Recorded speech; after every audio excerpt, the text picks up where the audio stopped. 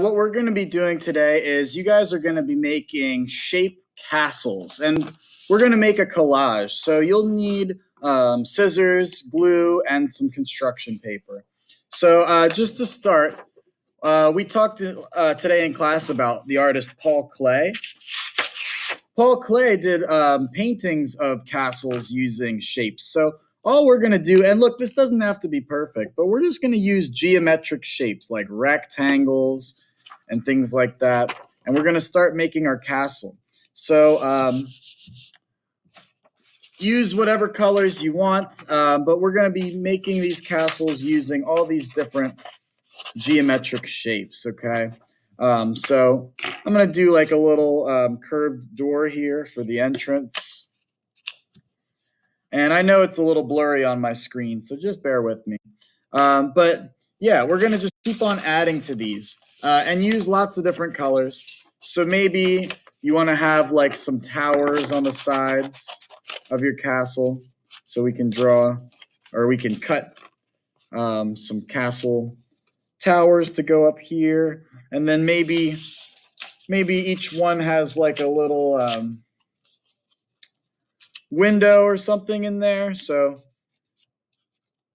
while you work, guys, just make sure that you're using geometric shapes like rectangles and ovals and things like that, and we can start to build up our castle design. Okay. Really quick, I want to show you guys a lot of castles. What makes it look like a castle is it'll have these ramparts up top, or these, I like to just use squares or rectangles, so I'll just cut a bunch of them. Don't have to be perfect. And then just for time, I'm not going to glue these down, but I'm just going to show you. We can start to add them up top, and that's what's going to make it start to look like a castle. So we're using the element of shape mainly here when we do this. And remember, shape is one of the 7 elements of art, along with line, color, texture, form, value, space. So go ahead and add things and make it cool. Make it your own. Maybe yours has like a flag coming out the top or something like that. But make sure that you're gluing down neatly.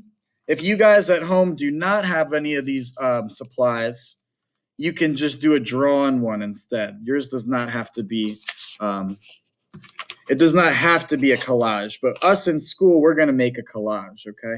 So I'm not going to glue it down for time, but that's basically where I want you guys to be headed, okay?